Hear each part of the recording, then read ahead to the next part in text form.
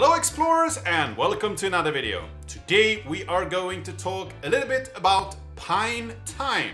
And this is the clock that I wear on my watch. I bought one and I'm going to talk about it, and I'm going to talk a little bit about how to develop for it. And first off, I want to say that if you are thinking about buying a watch, there is a lot of watch manufacturers out there. Buy a Rolex, Siemens or Seiko or an Apple Watch or something like that. If you would not need an accessory, buy any of those. If you need a computer on your wrist, buy a Samsung or anything else that has Android Wear on it, because this is not a good watch and it's not a really good smartwatch either, but it's a very good development platform. It's an interesting one. And before I get a few questions about this, if you're interested, I have a little patch up here, and the only thing I can say about that is wear sunscreen if you're going outside. So let's continue here. Let's switch over to my screen here. First off, I want to show you the PineTime here. We have the watch, and this is what I bought. It cost about 27 US dollars, and then it cost at least as much to get it shipped to Sweden, and at least as much in taxes in Sweden in order to get it in my hands. But as I was interested in the project, I thought it was worth investing in. So if you want a smartwatch, don't buy this, but it's not that expensive, but it doesn't really have that much functionality. If we look at the specific clock, it has some memory, 512 flash, 64K RAM. It has Bluetooth communication, both low energy and normal. It has an accelerometer and heart sensor, and that's one of the things I want to talk about today.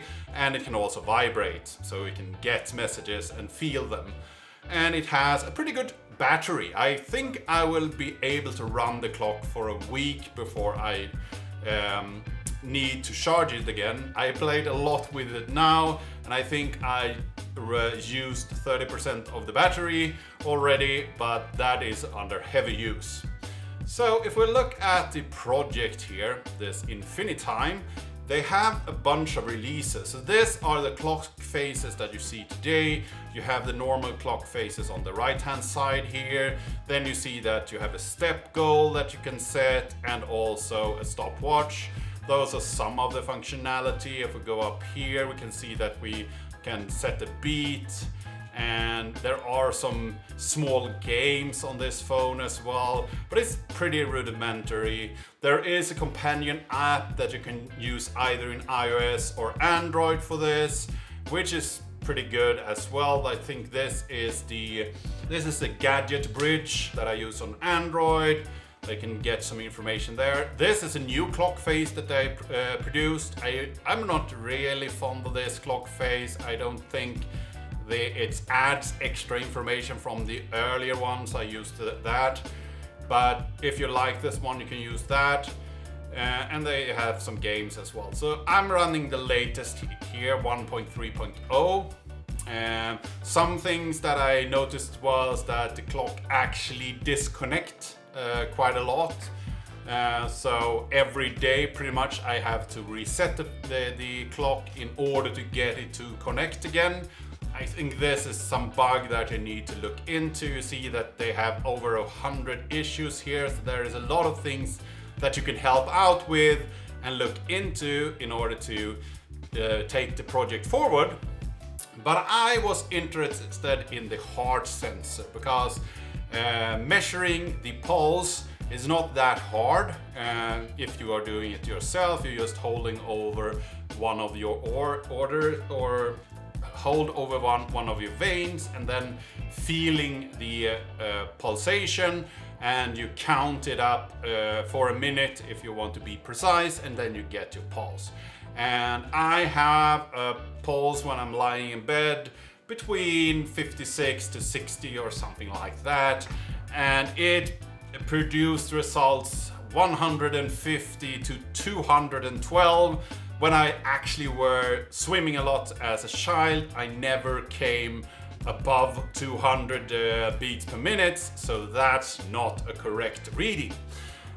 So I looked into the heart rate sensor here, and what it was doing, it is actually shining a green diode light on your skin and then reading the result that comes back from that diode. And this heart rate sensor is used in a lot of different different hardware things that is on the market. So I don't think it's any problem with this actual sensor. I think it's how it's implemented and used that might be a problem here. First off, in the specification they say that you should read 5 readings and then take a mean of that, which is not done.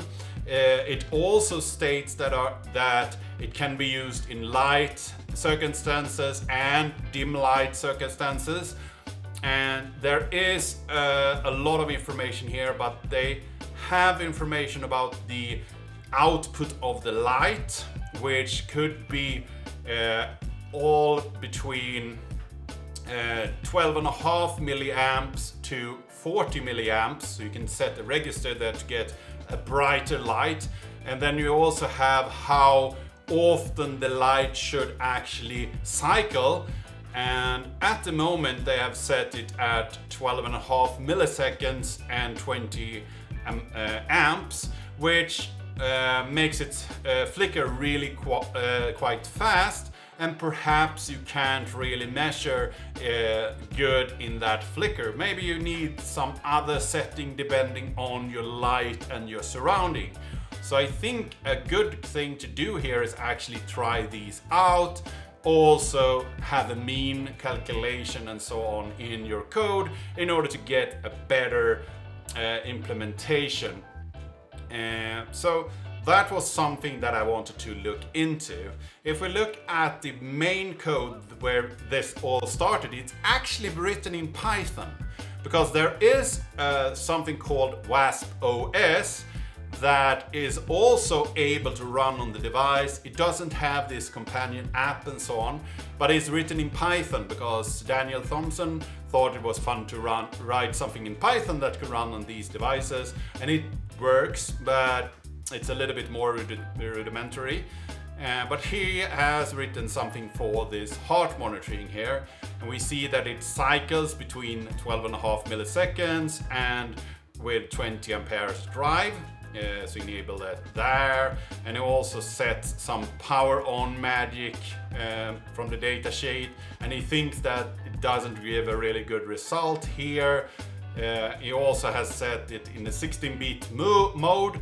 That might be the issue, that we don't read the value correctly in C. And he also has some gain here. And here you have the Python code. We have some initialization here. We have code to read and write the registries. We have some code to enable and disable.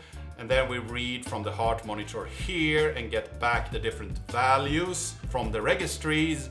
And you see here that you get one value from the M registry, you get one value from the H registry, and then you switch those over, and then you take some information from the L registry and read that in some weird way here.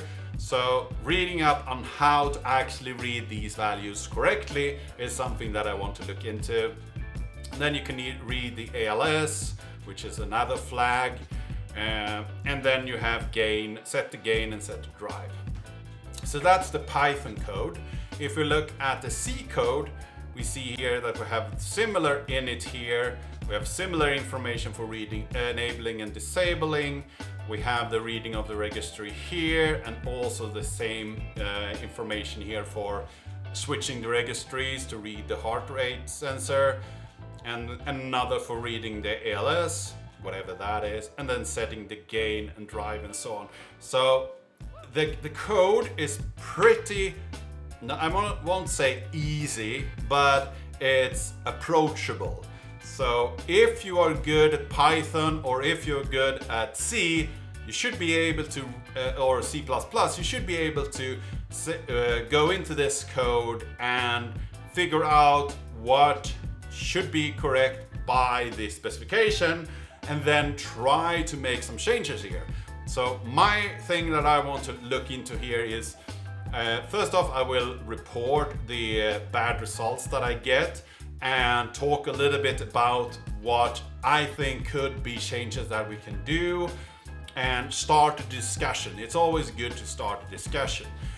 Then I would go in and do some changes to the code and see if I can debug or change values in order to get my clock to be more accurate.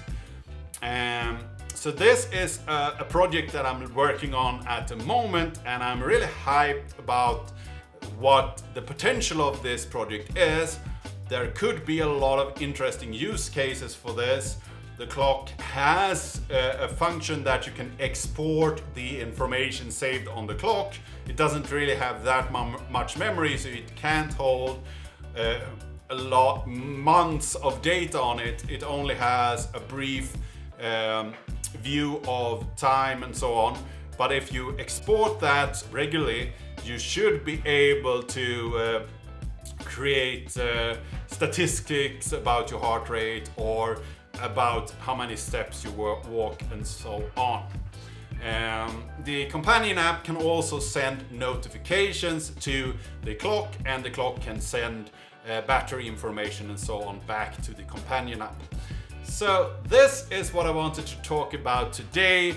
It's a little bit of a look into this PineTime or PineTime and how it functions, what is available in it. The code in PineTime is not that large. I think compiled the binary that you send over is 300K. So it's a really small binary. It's not that much code. So getting in and looking at different parts should be also pretty approachable. In this case, when it comes to the heart rate monitor, you had that file that I looked at now for setting specific values and so on.